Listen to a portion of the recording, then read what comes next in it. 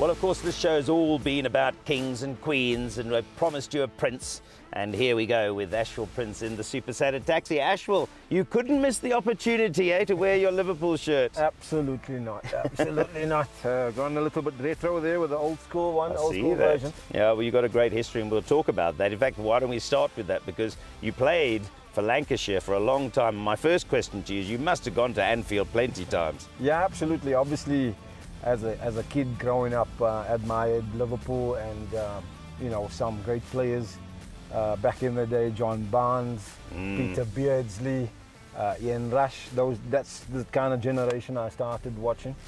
And so obviously playing for Lancashire, only about 30 miles away from Liverpool, you know, I actually had to make my way to Anfield. I'm sure you did, and shouted them home and so forth. But it is a big night on Monday night, isn't it? Because as much as your opposition, for those that don't know, of course, it's at Old Trafford, Manchester United playing Liverpool on Monday night.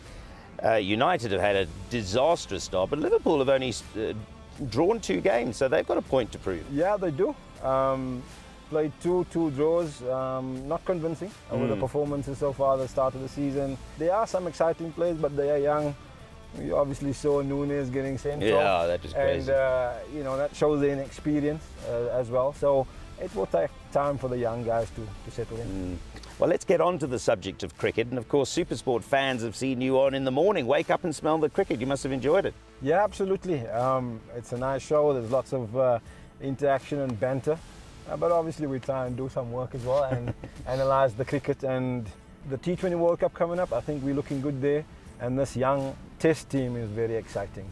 And of course, there's a method in our madness that we got you in the Super SaturTaxi, because it didn't go unnoticed to me that when you played in Lancashire, and you played there for some time, that the one year, I think 2015, you top scored in English county cricket, 1,478 runs at 67 runs per innings average. Now that is a hell of a performance. That was my last season of professional cricket, and it came on the back of a lot of experience. So, you know, the hunger was still there to perform. And so, yeah, I mean, for that to happen in my last season, it was a nice way to go out.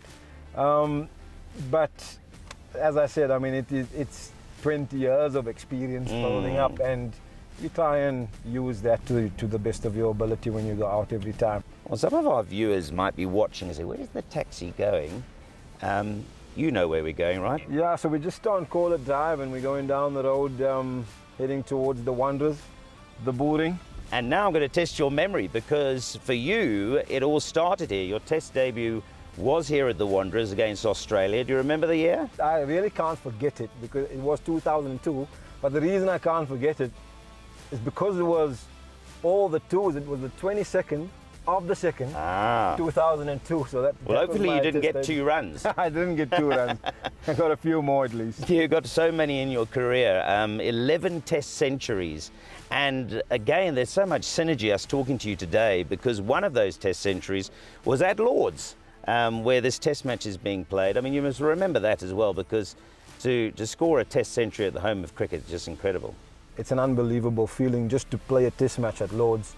You know, not every player gets to do that in their career.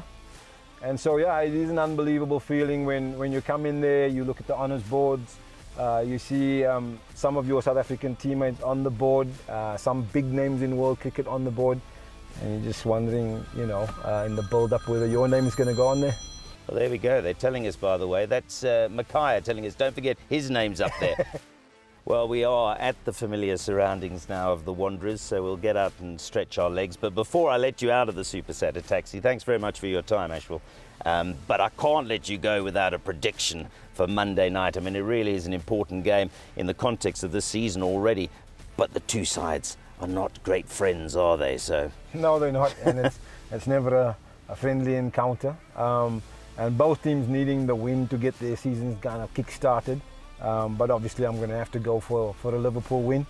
I'm going to go 2-1. I don't think it's going to be as big as the gap was last season.